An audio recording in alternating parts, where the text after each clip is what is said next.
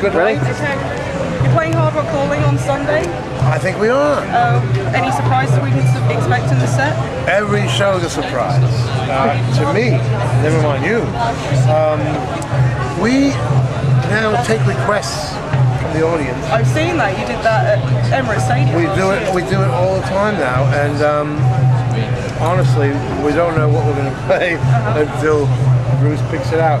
And it may be something we've never played before in our lives, which is a lot of fun. So how much time do you spend rehearsing? So you must know pretty much the entire back catalogue. No, we don't. I mean, sometimes they'll pick out an obscure Bruce song that if a couple of guys in the band know it, then we'll give it a shot. You know? But we don't know every song. You know, we don't rehearse much. Are you going to mix it up compared to the Glastonbury set? Oh, I'm sure we will. I mean, we didn't. We change,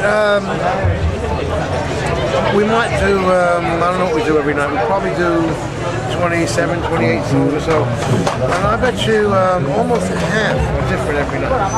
You know? Yeah. So it's only half the show that sort of we build around, you know what I mean? You know, we'll play a few things every night, but not very many things every night. You know what I mean? So half the show is different every single time. And I don't know what it's going to be, you know, none of us do. And of course it's the 25th anniversary of Born in the USA this year. Any chances of that being played start to finish? How come I haven't heard that before? Is that true? Oh, wow, I didn't think about that. Well, we haven't been playing it. that's all I know. I'm not sure. I gotta mention that to Bruce, maybe. I didn't know that. No, I don't know. I'm just here, you know, I'm here today celebrating my new affiliate. I finally got the radio show on Absolute Radio. And I'm very excited about that. So we're celebrating all kinds of things. What do you play on the radio show? My radio show is a 2-hour show once a week called Little Steven's Underground Garage. We play garage rock, which is another word for traditional rock and roll. If you picture the early Rolling Stones, early Beatles, Kinks, Yardbirds, we play all that stuff. And the best new rock and roll in the world is about almost half of the show, well, a third of the show is like the top 10 from around the world, and there's plenty of it. We've introduced 450 or so new bands in 7 years. We just celebrated our 7th anniversary.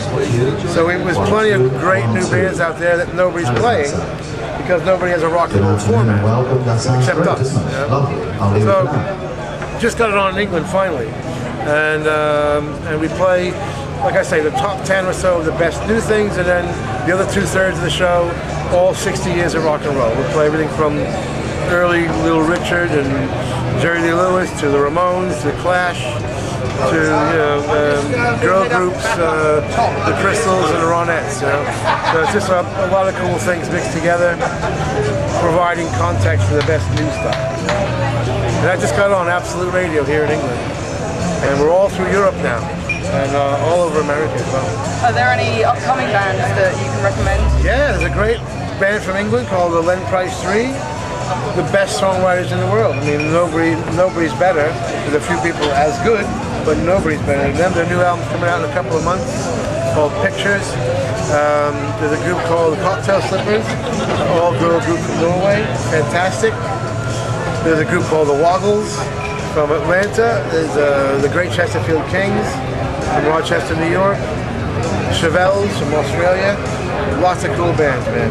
And they don't have a place in our modern world because, you know, we've become a very homogenized world. You can hear new hard rock, you can hear new hip hop, you can hear new pop. You can't hear new rock and roll anywhere except on my show. And so we're getting more and more popular because the word of mouth is, you know, this is where you hear the new stuff, you know. So it's doing very well. One last plug, Absolute Radio, what frequency is that? Is it internet based? You know, I think it's digital, yes. Digital. And so on Monday nights at 8. I don't know how you get it. I guess you have to have a digital radio to get it. You know? and eventually we'll hopefully be on regular radio here as well. We're one of the biggest stations in America, and national stations all over Europe. So there's a brand new one here, Absolute Radio, and we'll hopefully build up to be on their main network as well. I hope so.